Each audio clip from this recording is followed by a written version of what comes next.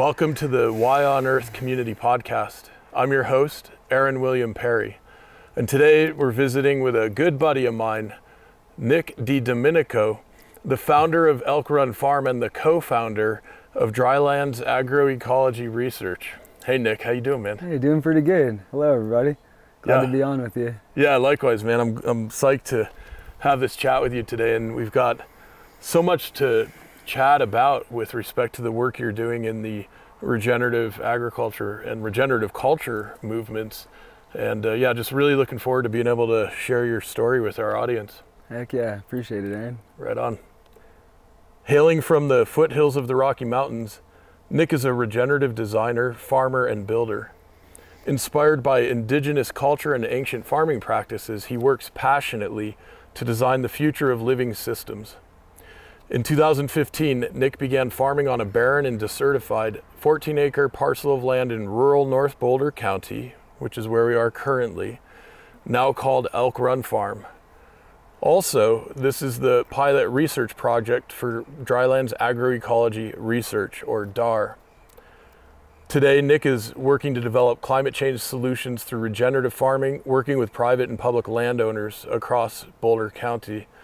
And so, Nick, we have a deep connection, obviously, with Why on Earth, having headquarters here at Elk Run Farm, and us living in community together these last couple of years, which has just been an extraordinary experience. And it's, to me, remarkable to witness all that is unfolding here on this property under your leadership. And what's really amazing is that we're sitting in a beautiful, lush, abundant garden, but that this was truly a really barren and beat down land not too many years ago. And I was wondering, to kick things off, could you describe for us, what this place was like when you first got here? Yeah, sure thing. So this was a rental property for many years. It appeared as though there had been cattle management many years before that. There was some old infrastructure, like a cattle chute behind, that was all kind of falling over and most likely pretty overgrazed by cattle for years before. And as far as we know, nobody had ever tried to grow crops here. There's not ditch rights here, so the water situation is pretty minimal. So it wasn't really looked at as an agricultural property. My family acquired the land originally just to restore some of the buildings and fix it up, and I decided to start farming here, and it's been like a beautiful experimentation of how to use regenerative agriculture practices, and especially design intensive, like thoughtful, holistic design to build systems that would restore the land. And that was really my inspiration to come here to do that. And the bottom 5 acres was completely desertified. There was no topsoil, no vegetation. There was a large colony of prairie dogs, which is kind of a controversial issue in Boulder County where we are. But really the prairie dogs and that damaged ecosystem was just like a representation of what's possible in Boulder County, what's happening on a lot of different parcels of land too. Something not very uncommon around here. And we started using different practices. I brought NRCS out in 2015. That's the Natural Resource Conservation Services, a department of the USDA. Started after the Dust Bowl in the 1930s to help farmers and ranchers conserve resources on land in America.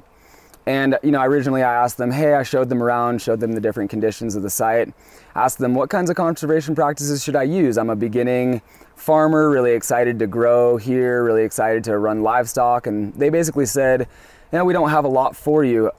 We don't have a lot of practices that can actually repair this land. We think it's better if you go farm somewhere else. Wow.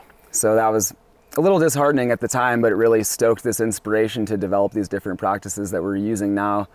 I suppose successfully. It's been some years now, 7 years since I moved here, and a lot of beauty has occurred. A lot of community has now joined us here in what we're doing, and we were able to feed a lot of people off this land that was considered marginalized, was considered useless for agriculture by common understanding until we began working it. So that's just a little bit of the background, I'd say. Yeah, it's really, and look, not only is this desertification happening in this specific area, Boulder County, next to the Rocky Mountains in Colorado, but this is happening all around the world in many different situations and localities. And so, you know, from my perspective, much of what you're doing here is not only applicable right here in Boulder County and in the semi-arid Rocky Mountain West, but really in places all around the world.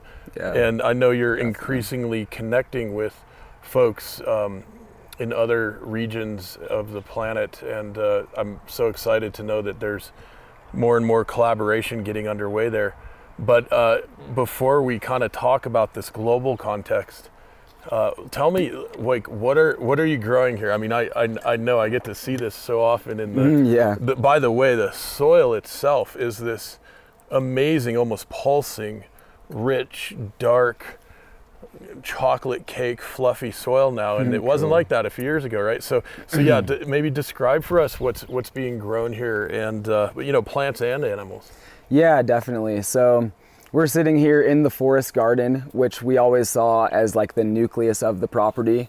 I thought of it in this kind of way, like if we could bring fertility and an ecosystem into the nucleus, that would spread throughout the property. And so that's really where we begun working, really with this forest ecology model in mind. So dug this forest garden, dug the contour swales that now collect the gray water and the rainwater from the house, and begun planting perennial crops, so different fruiting and berry crops that create this natural ecosystem, and then planting it with other beneficial plants, flowers and other plants that bring bugs that work against the other pests and things like that.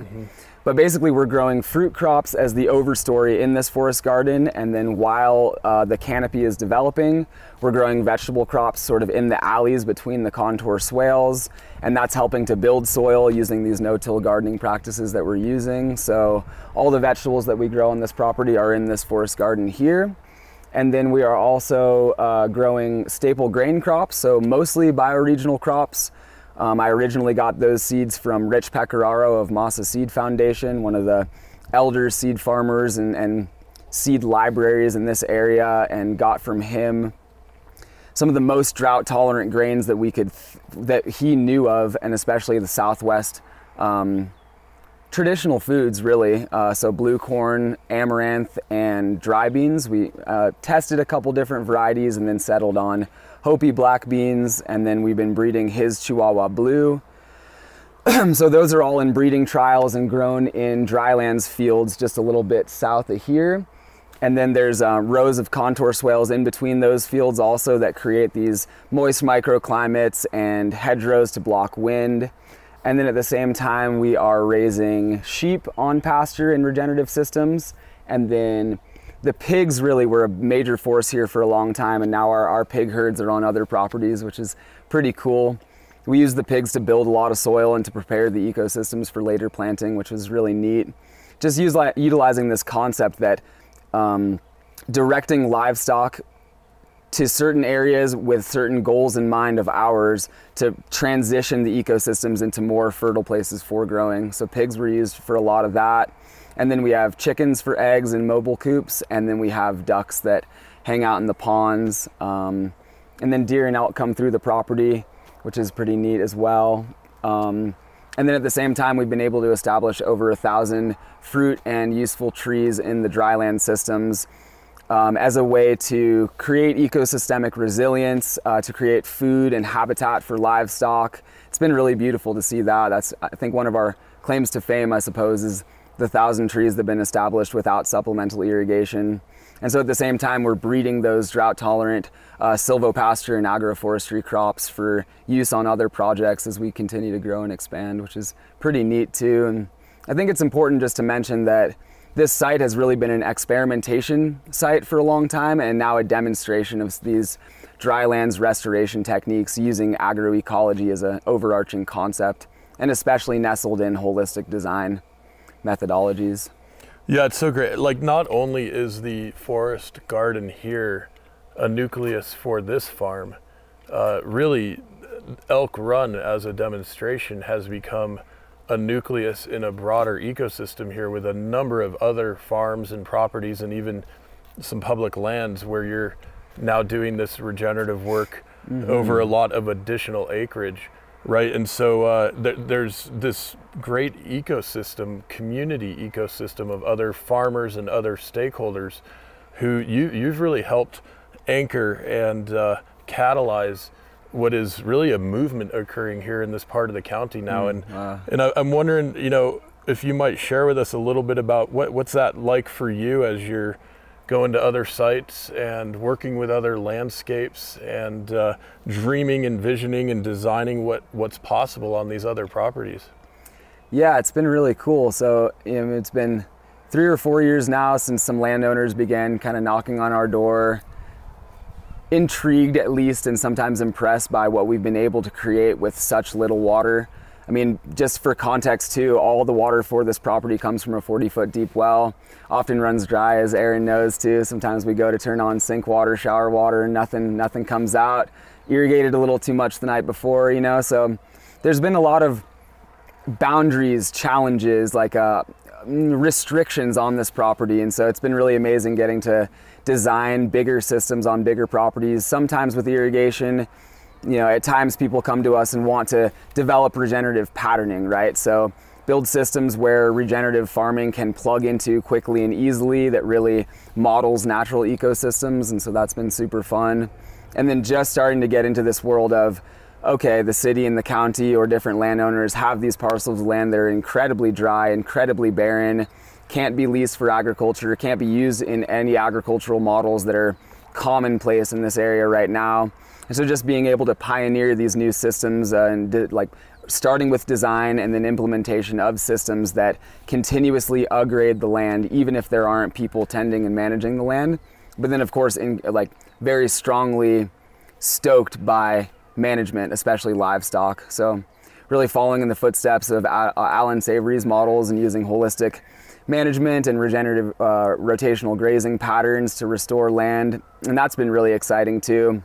And just really, again, with this concept that the trees and the shrubs anchor the ecosystem. So building perennial systems that can support pollinators and support wildlife like birds, and just create these thriving agricultural ecosystems that continuously produce more and more food every year. So that's been really cool. And our dream is to see all of Boulder County utilizing regeneratively grown meat that's sinking carbon every year, that's continuously building ecosystems and demonstrating how using these practices we can actually reverse desertification over large acreage just by using these design methodologies with the plantings, the contour swales to collect, store, and distribute water. And I think that's something important to talk about too that really sets us apart from most too, is just using holistic water management strategies, especially terraforming to collect and store moisture, which creates soil conditions viable for planting trees where otherwise that wouldn't be possible. And then a lot of the patterning that we use is in these contour systems. So then running the livestock through contour alleys and building soil fertility using the livestock, and then cropping thereafter where it's appropriate. And it's been really cool. We have some bigger partners locally. All of our pigs right now are at Metacarbon Organic Farm, which is just across the street. So it's pretty fun. If you go to the top of our hill, you can look over and see beyond our gates, beyond our contour swales and trees, in the distance, another 10 or so acres of contour swales at Metacarbon. And our pigs are over there preparing a dry pasture field that Hearty, our partner, wants to turn into vegetable production. So just these really low input systems that will eventually grow a lot of veg, which is really neat too. And then using the livestock integration interseasonally to clear and fertilize the fields, which is really neat. So that's limiting tractor use, limiting carbon output. And then over at Yellow Barn Farm, another big partner of ours, we just got big grant funding to design the back 60 acres of that property. So the next really large drylands silvo-pasture demonstration there. This idea that silvo-pasture is the concept of planting trees within pastures, or in more wet areas, turning woodlands into silvo-pastures by thinning trees. But in this area, for us, it's really like planting trees within pasture to create food and habitat for livestock and really anchor the ecosystems, like I've been saying. So it's been really cool just watching the patterns grow outside of our gate and seeing how it's thriving in a lot of different conditions locally, which has been really neat. Yeah, it's so tremendous. And look, I don't know if the cameras or the mics are picking up any of the. We got some kids. It sounds a little upset in the background. And one of the other things happening with the organization and with the property is a folk farm school for the little ones who, from the community here, get this really special experience of basically being outside all of the time that they're here, experiencing the animals and the landscape, the plants, learning about different edible plants and herbs, and it's wild. And of course, it's not exactly funny, but sometimes you know, we get to hear the kiddos getting a little upset or whatever's going on, and Miss Jess and the rest of the team do such a good job of helping the youngsters learn some of these emotional management skills and sort of embodied awareness skills. And as a parent, I really marvel at and admire and respect the work that those teachers are doing with those kiddos. And I know that it's just another way in which you guys have created a hub for the community here. So, you know, not only are these kiddos getting to experience this land and ecology, but of course their parents, as they're coming and going each day, also get to have an experience that's perhaps a little different from their, you know, otherwise day-to-day reality. And so yeah, it's really amazing to me, Nick, the way you guys have layered in so many functions, right? To kind of borrow a permaculture idea of stacked functions. You've layered in so many functions to this property, and to this area, this region. And look, like when you're doing these installs on other properties, like we did a season or two ago at Yellow Barn Farm, several of us got together and planted, I don't know how many hundreds of trees. And it was a great fun time. There was a food truck and I think some music, and you know, it was it was a really like wonderful weekend experience for all of us who were there. And we managed to help basically install a significant part of this alley cropping, agroforestry, silvo-pasture system that you've designed there. And I wanted to ask, you're throwing out some terms, and I heard you, you know, describing the agroforestry, silvo-pasture piece. I want to ask you to describe the terraforming as well, and also a term we haven't yet mentioned called S.T.U.N. I think this is a really interesting way to cultivate certain plants in these systems. Definitely. So maybe you could tell us a bit more about what does terraforming mean, and then what's the S.T.U.N. method? Yeah, totally. Which reminds me, I mean, that term came from Mark Shepard, so I think just for context to explain like where we got the inspiration to use these models and where like the terraforming and water management systems came from. And Mark Shepard is a farmer up in Wisconsin, and he was one of Bill Mollison's original students in the 80s. And Bill Mollison being the founder of the permaculture movement, right? With the original literature and all of that.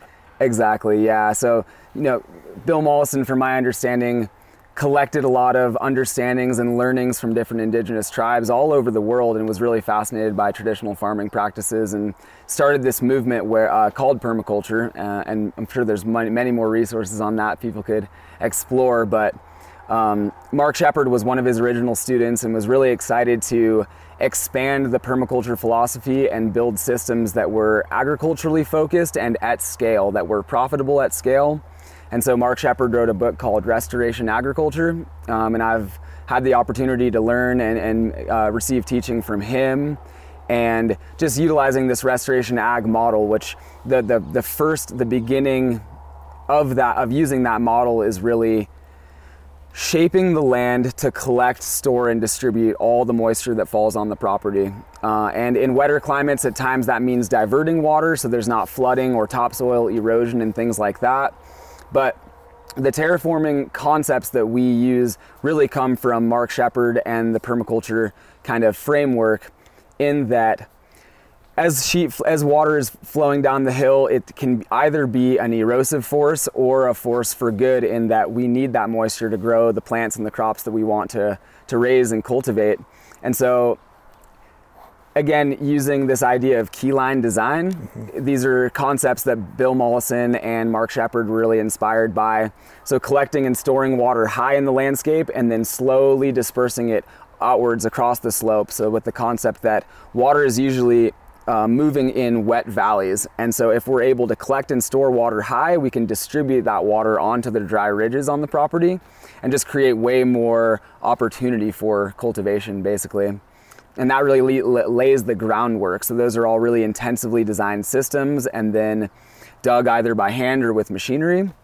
So these small basins that we call contour swales, like a ditch on the contour of the land that slows and spreads the moisture and then creates a location that we can plant perennial crops like trees and shrubs.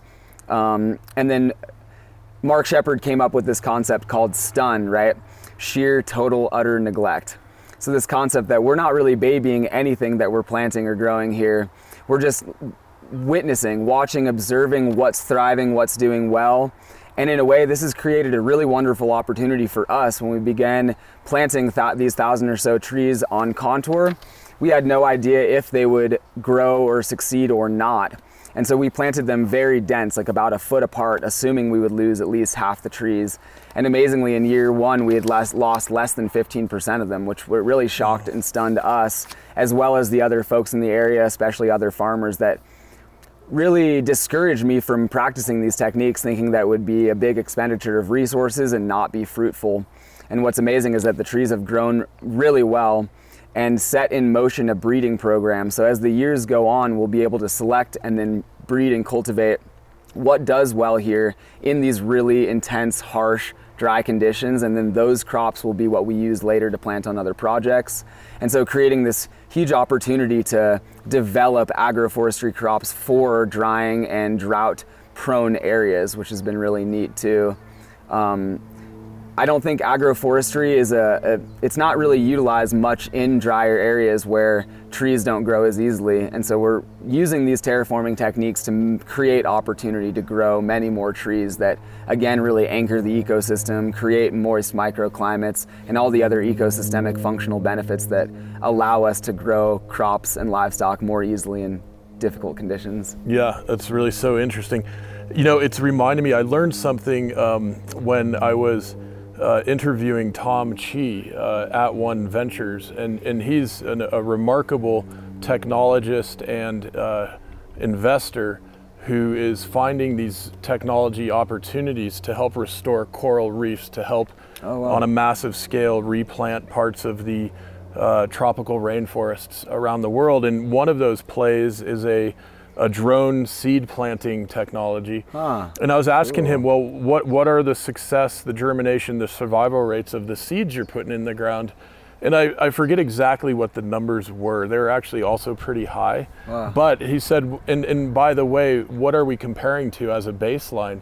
He said, because in nature, you know, trees and plants are dropping huge quantities of seeds in general. And only a small percentage of those is typically going to mature into a big tree like this one. What is this? Oh, it's apple. A crab apple that we grafted with apple. And, you know, and so, okay, interesting. If we're looking to nature as the example, that's quite different probably than when we're thinking about conventional agriculture. And we're sort of pushing for that last % of yield all the time. And I'm struck because what happens in this S.T.U.N method in these drylands environments, right, is those trees and shrubs that do get established and do get going after a couple few years are so hardy.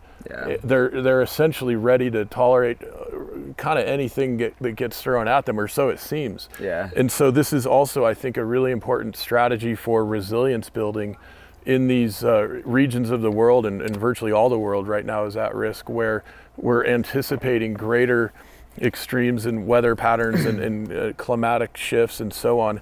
And I guess I want to ask, in that, related to that, what are you seeing in the way of policy conversations and even some of the funders you're working with as these strategies and solutions being specifically apropos for climate stabilization and dealing with things like water in time and carbon sequestration and so on? Like, is that a big part of your guys' conversation? Yeah, definitely. I mean, from our research, we're understanding that about 40% of the Earth's surface has been degraded by human influence.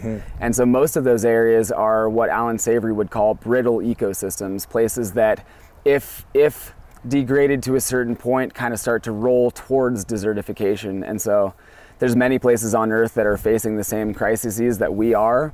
And just with the industrialized food models that are so prevalent on Earth right now, it's like food can be brought long distances to places that have already been desertified, but really understanding that by having local food everywhere people are, especially in desertifying places, we can really build huge resilience in our communities. And also understanding that the health of the land really is the health of a community. You know, when you really boil it down, and in a way, like, our values as a culture on Earth maybe have strayed away from that and valuing other things, but really all natural resource comes from the health of the land. And so in these practices, we are growing food resiliently in really difficult conditions that were otherwise not seen as applicable for growing food. And at the same time, building resource in our communities, building skills by bringing other people onto the sites and projects to learn about it.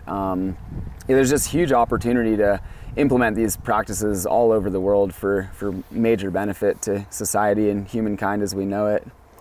Yeah, absolutely. And now I'm also reminded of our mutual friend and colleague, John Liu, who helped establish the global ecosystem restoration camp movement, right? And I remember learning from him that the Sinai Peninsula, you know, that whole region had a very different Gulf Stream flow of air and moisture off of the Indian Ocean. And it was probably because of these human impacts of desertification that all shifted so that it became even more extreme in its drought and desert situation. But the good news is there are efforts underway in places like Sinai and elsewhere nearby, like in Egypt. There's an ecosystem restoration camp there that's doing extraordinary work of literally reforesting and greening the desert. And so, you know, one of the things I'm really struck by thinking about some of these marginal and risk areas like we have here, and then places that have already been so extremely desertified that it's a matter of really bringing them back, really restoring, regenerating, and healing those in a major way. And I'm curious, I know that so much of your work and your focus is right here in this area, and thank goodness, right? Yeah. And may the world have a whole lot of Nick DiDomenicos and lots of other places. Sure. But also, how do you see yourself in time, in the coming months and years and maybe decades, you know, helping to expand and proliferate your work and knowledge and expertise into other regions of the world that might benefit from that? Yeah, that's a great question. I mean, for us, we've caught some interest and have some potential projects in Ecuador, a potential project in Baja California, and you know, there's many places on Earth that have been degraded, and mostly by industrial culture. So we're just excited to see how that grows, and right now we're just stabilizing in our local communities and in our local county here in Boulder County. I mean, there's just so much to do right around us right now that it seems like that's what's captivating most of our focus, but in the years to come, we're really excited to start taking projects other places and involving local place-based cultures in the work that we're doing, and just really bring in, nurture, and support communities to live in healthy, thriving ecosystems where their food is growing close by, and especially lifting up and utilizing bioregional food crops from the different areas that we want to work in. So we'll see where it all goes, but we're excited, and so more on that soon, I'd say. Right on. That's great. Yeah, Nick.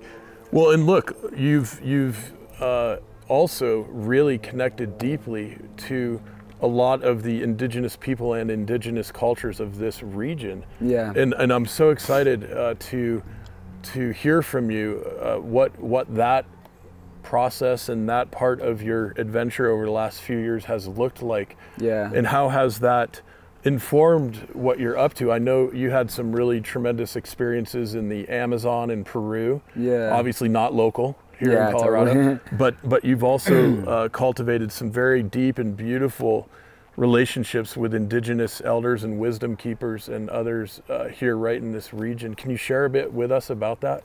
Yeah, definitely. And for me, I think my path towards land stewardship really began when I was in South America, and I left what I was doing in the United States, left a competitive skiing career that I was deeply involved in, and sort of had an existential crisis, and left and went to South America just to immerse in indigenous culture and learn about different medicine traditions and study and practice. And interestingly enough, what I found there were off-grid communities, and some of them beginning to implement permaculture design practices. And I was just a kid at the time, but it really left an impression on me. And so after some years living and working around there, I came back up into the United States, and really inspired by traditional indigenous ceremony of North America, and especially Plains native culture. So Southwest Plains, and then up, you know, these different tribes, Cheyenne, Arapaho, Apaches, different ones that used to roam these areas in the recent past that we're living in now. And just seeing that their ceremonial culture and their understanding of elemental forces and how life is, these are just inherent patterns that all of nature is following with. And so just learning about their techniques of prayer, and like really technologies of prayer, I would call it, that have inspired how I approach all living things, how I approach the land, how I approach people, and just these really fundamental and foundational understandings that help me navigate in this world today. And just this inspiration to want to be close to the land. It's such a goes beyond values. It's like a way of being, it's a way of living, it's a way of thinking that's just in respect and reciprocity with all of nature. And so then, of course, paying homage to these different tribes and communities as well, and supporting them how we can. We have a really cool food sovereignty project just beginning on the Shoshone Reservation up in Wind River.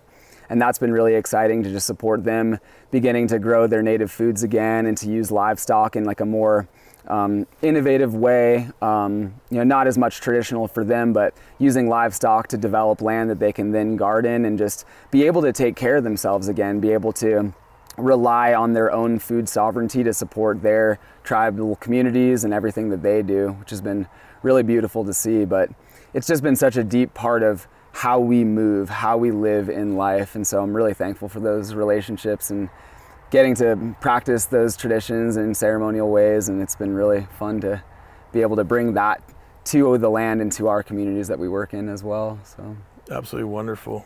Yeah.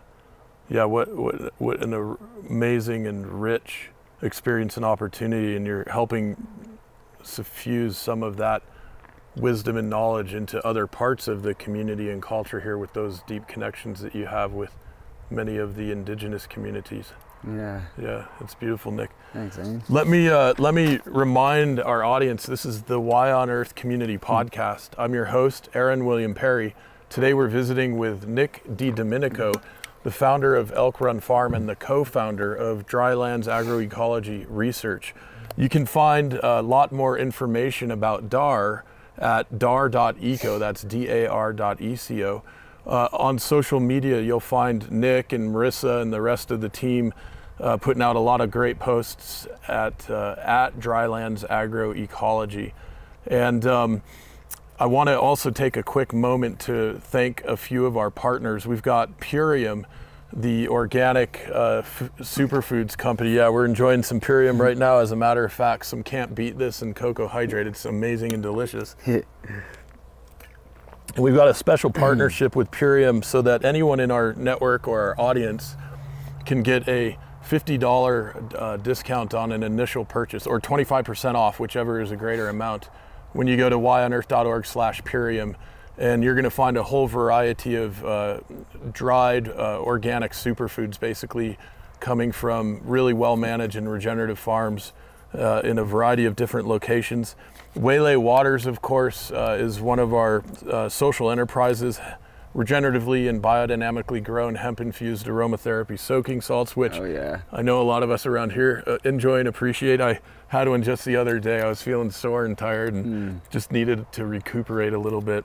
Yeah, waylaywaters.com. Of course, got to throw in a quick mention to my new book, Veriditas, this epic visionary eco-thriller, in part because Nick's actually in the story, and the characters, Brigitte, Sophia, and her not really friend at first, this guy Leo, and yeah, this is probably a love story, you know what's going to happen, but they end up coming to Elk Run Farm And this is part of her experience of awakening and opening up to what's really possible, what's really going on right now in the world that many of us in our city lives, our industrial lives, our hyper technology oriented lives might not even realize, you know, what's really happening in the world right now. And so a big part of the story, Veriditas, is revealing that sort of thing to you as a reader. So veriditasbook.com if you'd like to learn more about that.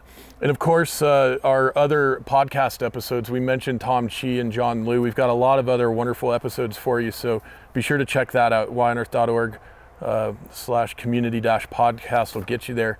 And Nick, are there any other like web or URL resources on your end that we should mention?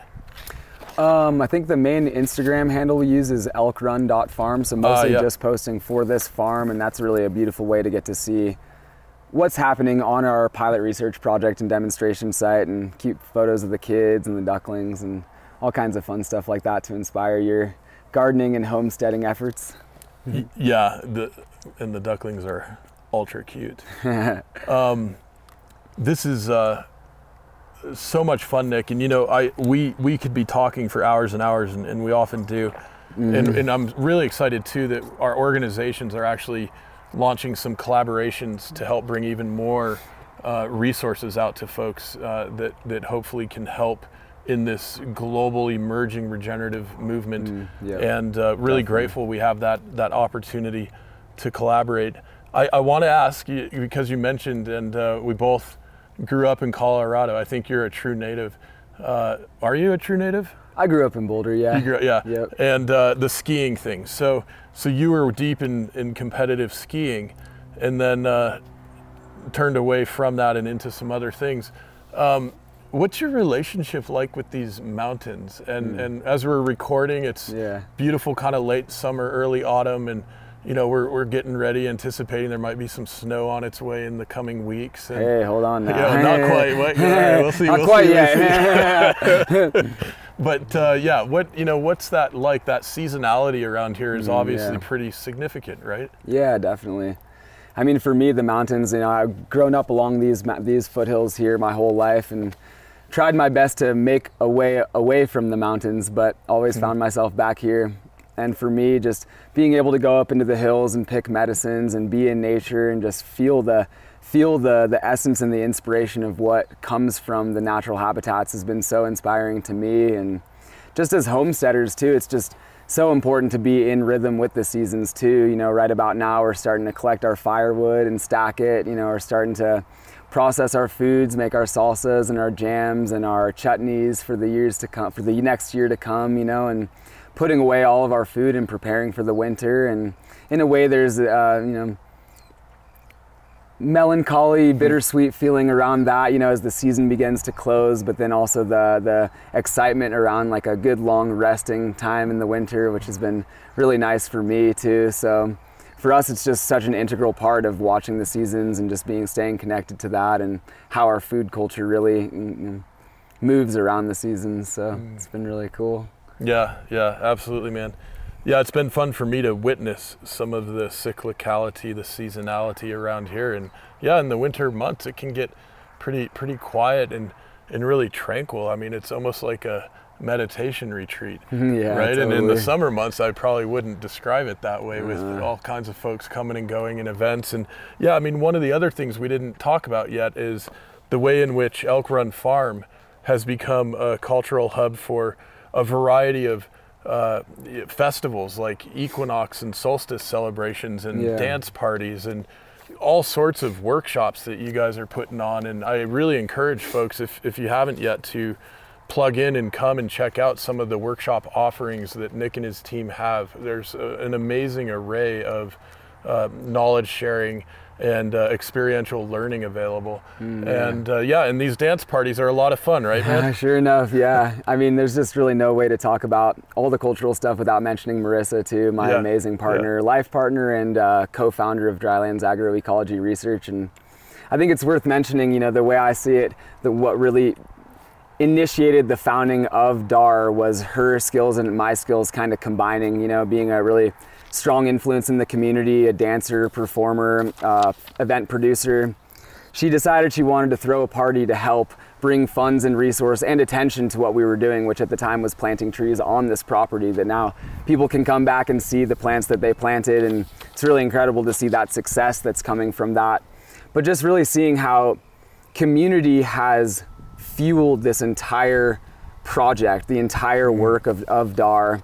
And like Marissa would say, just really embodying this feeling of joy and living in positivity and really sharing that with the greater community. So it's been amazing to have volunteer days once a week where everybody comes and has an amazing lunch afterwards, good farm fresh food, and just feeling that excitement. You know, we have off-site interns that come twice a week. We have on-site interns that are training and learning how to do practice regenerative farming here, and community has just been the momentum the entire time. And so for us, like having parties, you know, here and again, once a quarter at most, really big wild parties, and good time to let loose and to really just let go of the season behind us and to celebrate all the beauty that we get to live in, you know, the beautiful privilege that it is to live on land and to be able to share that with our communities. So in that same way, the different ones that support us and fund our projects and also just come to lend a hand, and the different volunteer things that you were talking about, like the tree planting. So if anybody's around Boulder County next spring, we're going to do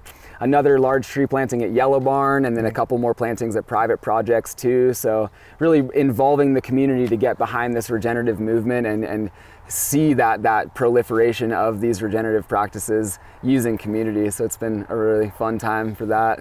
It's so wonderful, Nick. Yeah, and I love it. And you know, I'm not much for going to these really big concerts or whatever anymore. I'm a little, I guess I've grown a little sensitive over the years, but the kinds of gatherings and celebrations and parties that occur here are just perfect. I mean, they are just so perfectly scaled, perfectly curated. And yeah, Marissa obviously brings such a energy of joy and beauty and creativity and cultural connection to the project and the property. And I'm excited because we decided we would do a his and hers set of podcast episodes, right? So we're not exactly sure which one's going to drop first, but we are recording first with you, Nick, and so theoretically I guess it might go in that sequence. And yeah, it's going to be a lot of fun for our audience, I think, to be able to hear from each of you, your perspectives and offerings and highlights, you know, of what you're holding, what you're stewarding, what you're creating, and what you're excited about. Yeah, so just, Nick, what a joy to have this opportunity to visit with you today. And before we sign off with our podcast episode and go into our behind the scenes segment, which if you'd like to access, you got to become an ambassador. We'll do a little behind the scenes piece and get into a few other threads. But before we sign off with our podcast episode, I just want to invite you, if there's anything else you'd like to say or share with our audience or generally, you know, about the work you're doing. Yeah, sure. Thanks a lot, Aaron. I mean, I think it's just important to share through Drylands Agroecology Research, DAR, we really see this land regeneration piece as the foundation, right? In the hopes of and the inspiration that Marissa and I have and all of our community members now in building this regenerative culture, seeing that we are mostly living in degraded landscapes. And so if we want to live in a thriving, resilient way, we really need to work on regenerating the landscapes that we're a part of first. And so then from there, recognizing that by researching that, by doing active data collection and really documenting effectively how these processes are developing the land, we can then share that with other community members, other farmers, ranchers, and also share it to the greater community. And then from that, really recognizing that we have to see that many cultures and marginalized communities have been placed on degraded ecosystems. And this is just one part of our culture that's kind of challenging to face at times, but recognizing that if we're not reintegrating these communities and supporting these communities and building regenerative systems, then we're really not making an influence on culture in a positive way. And so from there, educating people about that, educating people about the work on the land, the work in communities, and sharing different permaculture classes that we have here, different events and workshops, mindfulness events that we have on this property, as well as Yellow Barn. So those 4 pillars are really the main pillars of DAR, Drylands Agroecology research, and the work that we're doing in our communities. And definitely excited to hear what Marissa has to say about all this stuff too. The cultural advocacy portions and the education portions are more what she's focused on and involved in, and just through our teamwork and partnership, we've been able to just share a lot of this with the greater community. And so just excited to continue that work and to plant thousands more trees this spring and the years to come, and see these regenerative patterns really grow and affect and influence culture in a really positive way where we live and outward into the world. So just really happy to be with you here. Thanks for honoring me in this way and getting to spend a little time in our magical forest garden and talk a little bit. So just feeling thankful now. Absolutely, Nick. Yep. Thank you, man. It's been wonderful chatting with you today. Sure thing, bro. The Y on Earth Community Stewardship and Sustainability podcast series is hosted by Aaron William Perry, author, thought leader, and executive consultant. The podcast and video recordings are made possible by the generous support of people like you. To sign up as a daily, weekly, or monthly supporter, please visit yonearth.org/support. Support packages start at just $1 per month.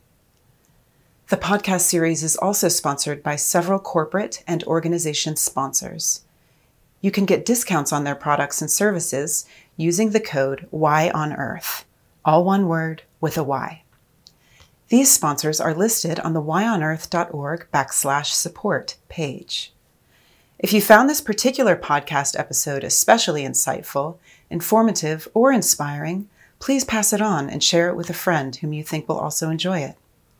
Thank you for tuning in. Thank you for your support. And thank you for being a part of the Y on Earth community.